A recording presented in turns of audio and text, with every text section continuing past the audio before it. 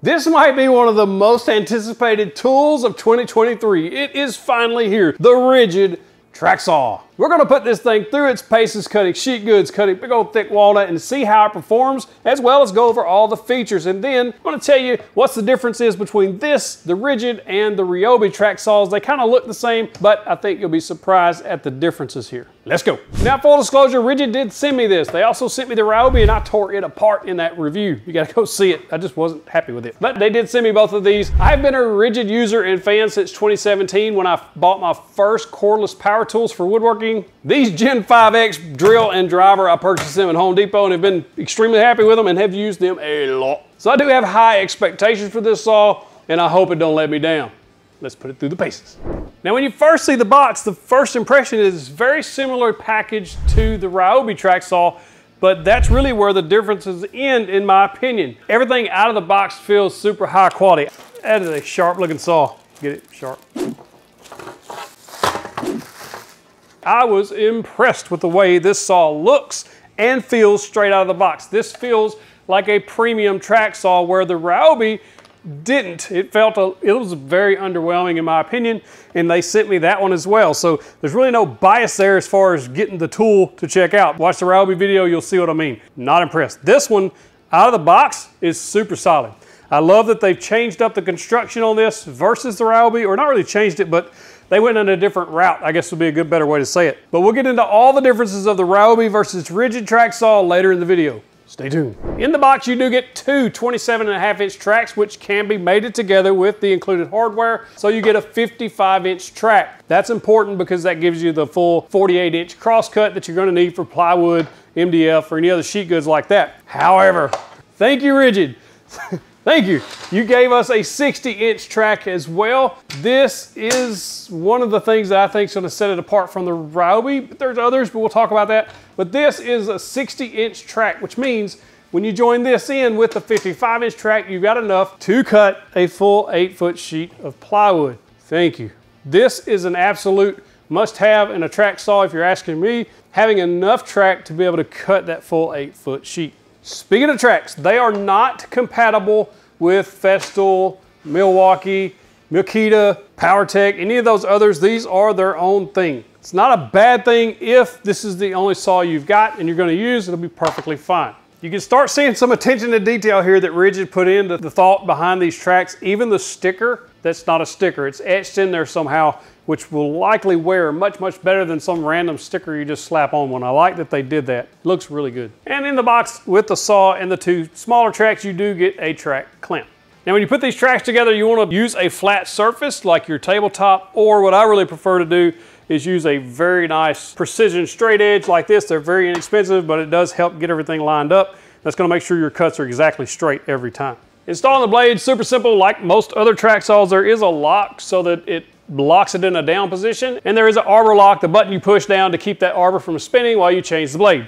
And this is a standard 5/8 inch arbor, so you'll be able to use any 6.5-inch saw blade with that arbor size on this saw. And I do like the fact that they have onboard tool storage here that works well for this saw. Now, one thing I did notice was that riving knife. Now, a lot of saws have riving knives, but one of the complaints I had with the Ryobi track saw was the riving knife on that saw stopped it from being a true plunge saw because of the way it come out and under the blade when you plunge. This one works very much like the Milwaukee, where it comes down behind the blade, but it's not interfering with any plunge cutting that you're going to do. This is implemented well. Let's go over the features of this saw so you kind of know what you're getting. I touched on the onboard tool holder, which includes a wrench for the track and one for the blade change. Next up is the dust port, and this is a common size. Thank you. This is a common size dust port that will fit the Festool dust hose. Yes. And this does swivel, so that's a good thing too. The base is made out of aluminum, where the side housing and all of this is magnesium. It's a really nice material, makes it lightweight, but also strong. You get 2¼ inches depth of cut without the track with this saw, which is awesome. The depth of cut indicator and or stop is also really nice. Push button slides really nice. It locks into plate at those detents, which is really, it works. It works very well. And I like the fact that they included on the track and off the track indicated by the track symbol there. So on track's in white, off track's in orange. The saw also bevels -1 all the way to 47, and there are positive stops at 0, 22.5, and 45. To get to the 47, once you hit 45, you pull the lever and it will go over to the 47. To go to -1, there is a slide button right there that you push to the back and it will go -1. There is also a cut window so that you can see the blade as it's cutting, or right in front of the blade as it's cutting. And there's a little distance measuring there. What's that for? Now with setting this on the track, it is very easy to adjust to your track. There's 2 knobs, one on the front of the base, one on the back. You just flip them around till it gets snug and you're good to go. It's that easy. Then if you want that anti-tip feature, you can just push that button. It's going to slip in right under the edge of that piece in the track so that it doesn't tip. This is especially useful on 45s or bevel cuts. So for the very first cut, after you get everything assembled and put together, ready to go, you're going to cut this rubber piece to match your saw blade. This happens on every track saw. This is just something, this splinter guard's what this is, a little rubber. You're going to cut that with that first cut. Before we put this thing to the test, cutting sheet goods, big old thick walnut, man, I'm getting hungry. Let's go eat. I don't want a cold sandwich or even have to go get takeout. That's why I signed up for Factor. It's really good food that comes fresh, never frozen, to your doorstep. This stuff is seriously good food with a lot of different variety through the week, so I don't get bored eating the same thing. That's one of the reasons I like Factor, is it takes the guesswork out of grocery shopping or meal prep. I don't really have to worry about it. I just know that my food's there when I'm ready. And it only takes 2 minutes. You put it in the microwave, 2 minutes later, it is ready to eat. I also get to choose how many meals per week I want, from 4 to 18. I like that. I love that I can choose different meal plans if I want to, like Keto, Calorie Smart, Protein Plus, Chef's Choice, and several others. And should I need to go out of town for a week or just skip a week when I don't want this food, all I have to do is skip that week. It's super easy to do on their website. You can also choose add-ons like proteins, juices, protein bites, veggies, and even desserts. Each week you can choose from over 34 chef-prepared, dietitian-approved meals. I love the fact that I can go in and pick and choose the meals that I want for the upcoming week before it ships. That way you get a variety of food, but you also know what you're going to be eating. I highly recommend you check out this awesome food for yourself. Go to factor75.com or click the link in the description. Use the code 731woodworks50, get 50% off your first box. Again, factor75.com. Use code 731woodworks50. That gets you 50% off your first box. Go check this out. I think you'll like it as much as I do. So breaking down sheet goods with a track saw is where these tools shine. This is the best application for my shop anyway on a track saw, because wrestling a big 4-foot by 8-foot sheet of MDF or plywood and making a cross cut on the table saw can be quite frustrating and sometimes dangerous. So I'm glad that we have these type tools to be able to break these down fast. Now this one worked extremely well. I was very surprised by the dust collection on board for a couple of reasons. Number one, the Ryobi track saw wasn't that great on dust collection. This one is much, much better. This one equals the Festool or the Milwaukee on the dust collection. Not kidding, standard stock, out of the box dust collection with a dust extractor. Now I was frustrated because the hose kept falling out of this port because they are not an exact match. I would need an adapter to make them fit just right. I was also a little surprised because the blade on the back side of this is exposed. You can see into that blade, there's no cover there. And if they had put a cover there, I think it would have improved the dust collection that much more. I don't know why they left that off. Again, when you break down sheet goods with this, all you have to do is measure over, and wherever you measure to when you're cutting in the direction I'm cutting anyway, is the back side of the blade. So I need to allow for that blade curve, which is about 1/16 of an inch here. Once you do that, you're going to get very accurate cut. I was able to get 2 foot exactly right on the nose. Now, breaking this down in 4 2-foot sections was really quick. I can do this within about 1.5 or 2 minutes if I'm not filming it. Try that on a table saw by yourself, you're going to have trouble. This does have a soft start motor, which I really appreciate. It doesn't jerk to life, so it's not going to jerk back on you. I also do like that they put a riving knife in here that actually is not a fixed riving knife, but plunges with the blade. Thank you, Ridgid.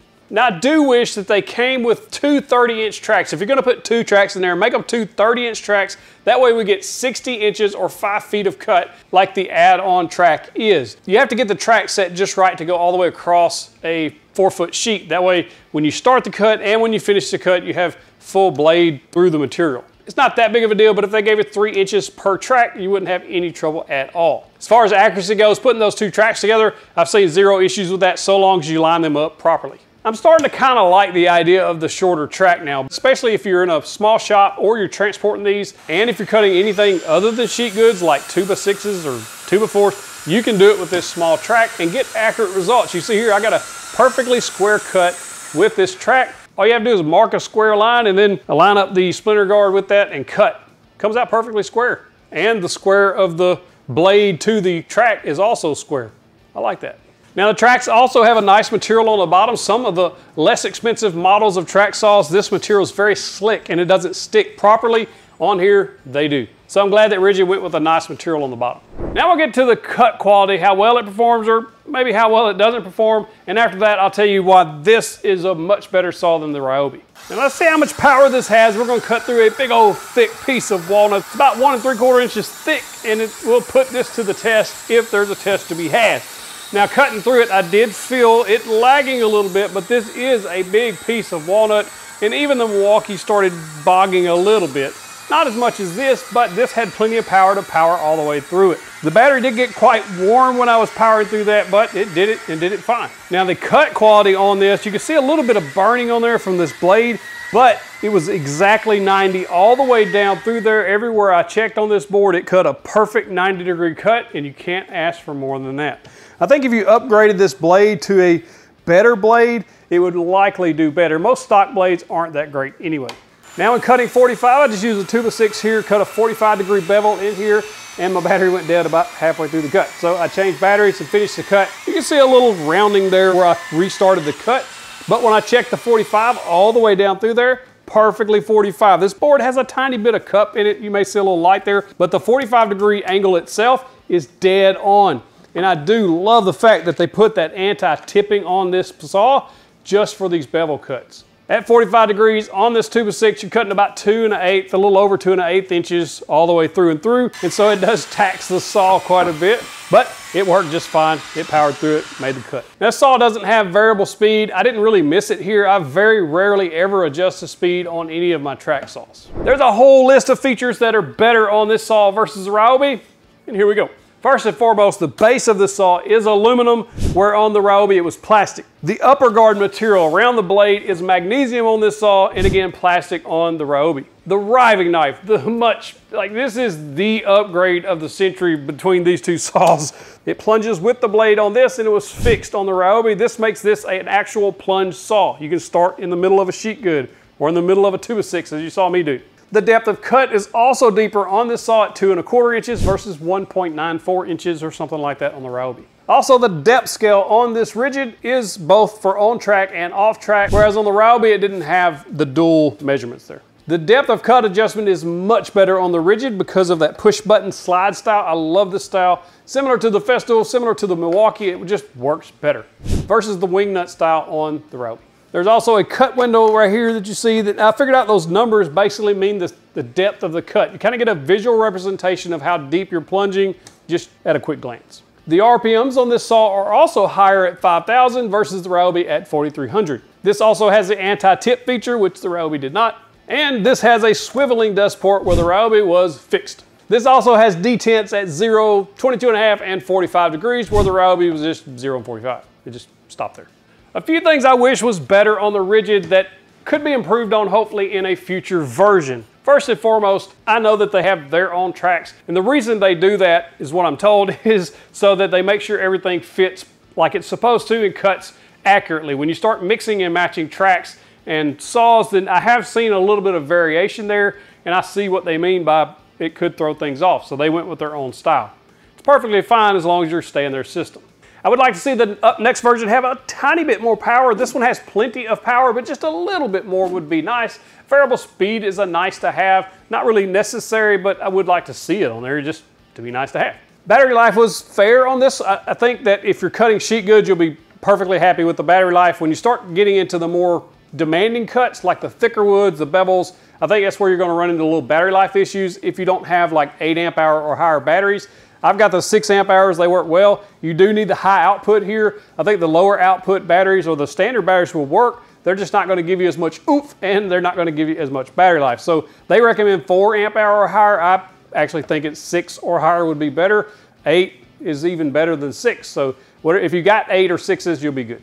And I do understand why they have the smaller tracks. I do wish those were 30 inch versus 27 1/2 inch. That would just give you the full 5 foot of cut when you put them together. and you would still have those smaller tracks for portability and cutting smaller pieces. But I have really started to like the smaller ones for those smaller cuts, the smaller strips of plywood, smaller 2x. Like, it's handy to have that, not have to balance this on that small piece of wood. So I do understand why they went with that, and it's also for shipping and packaging, I'm sure. But 30 inches, come on, give us 3.5 more. Or 3.5, 29.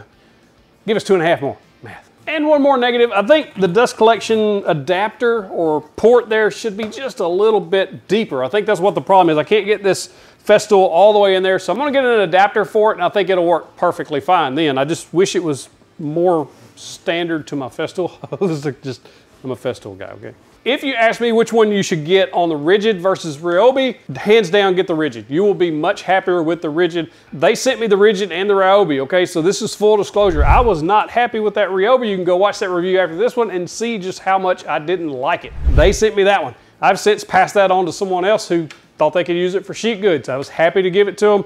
This is a much, much better saw than the Ryobi in my opinion. Now, if you're looking at Ridgid versus Milwaukee or Festool, I think that's where you're going to start trying to nitpick things that you would like to have or doesn't have on this saw, like variable speed, a little bit more power, the bigger full-size tracks, things like that. Milwaukee has the pack out, Festool has the sustainer case. Those things are nice to have, so you just weigh your options there, but I don't think you will be disappointed in the Ridgid saw if you choose to go on that platform.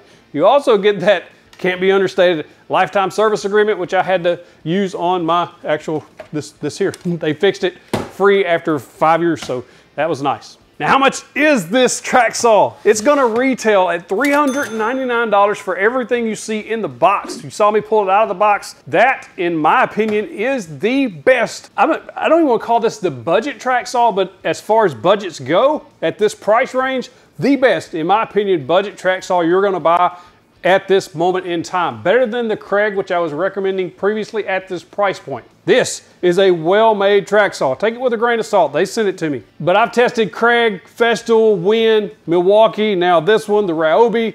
This is my pick for anything under $400. And if you add that 60-inch track for another $99 retail, you've got a screaming good deal for $400 or $500. Come on. This saw is scheduled to be released July 24, 2023. So if you're watching it before that date, that's why you can't find it. But you can come back to this video, check the link in the description or the pinned comment, and find the direct link to it once it's available. It may be time for a head-to-head battle on this Ridgid, Ryobi, Milwaukee, all the TTI brands. That might be a fun video. Let me know if you'd like to see that. If you like this video, you gotta check out the Ryobi track saw review and just see how much I didn't like it. Click that box, click in the box, get you a big old virtual fist bump. Or if you're more interested in the Milwaukee line, check that one out.